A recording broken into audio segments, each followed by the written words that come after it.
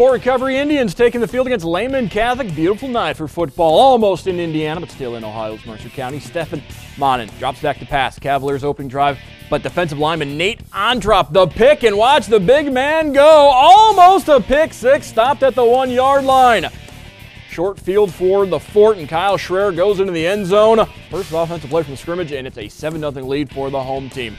First play of Lehman Catholic's second drive, and Monin back to pass. This time it's Tanner Cook coming up with a one-handed interception as Fort Recovery with great field position once again. Looking to make it a 2-touchdown lead in the first quarter as Caleb Martin back to pass, rolls right, slips past the tackler, hits Schreier, and it's complete. Goes out of bounds for the first down.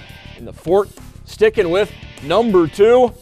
Schreier, the handoff, goes around the far side, 22-yard touchdown, 2 minutes and 12 seconds in. Fort's up 14-0, and Recovery goes on to win big, 36-0 over Lehman Catholic. Last year was not a fluke for Fort Recovery.